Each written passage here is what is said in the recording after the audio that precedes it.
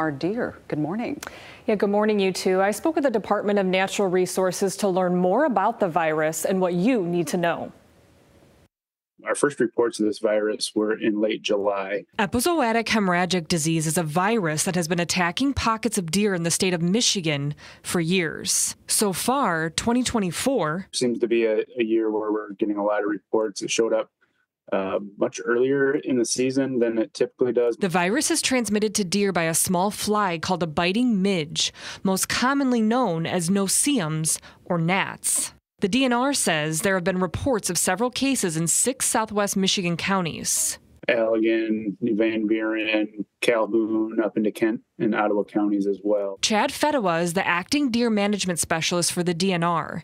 He says seeing dead deer by water is a telltale sign they may have contracted EHD. These deer develop really high fevers, and they go to seek out water to cool down. Usually it's only a matter of a day or two. Luke Schraub lives in Van Buren County. He's the operations manager of Timber Ridge Ski Hill. He says he recently found 35 dead deer on their 400 acres. If we find one that's been hanging out by the pond, that we find it either right on the shore dead or floating in the water. Schraub says the dead deer he has been finding look different than anything he's ever seen.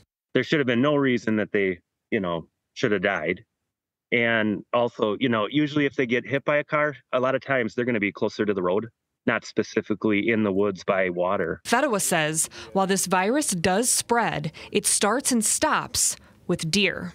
There's no human health concerns, there's no pet health concerns or livestock. What do hunters need to know about harvesting deer that may have contracted this virus?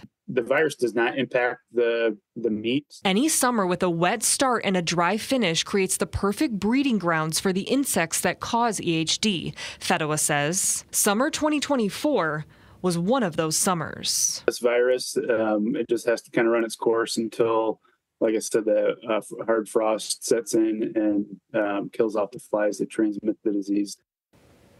After our interview with Luke Schraub, he reached out and told us one of the dead deer found on his property tested positive for EHD. The DNR is asking the public if you see dead deer to report the sightings on their website.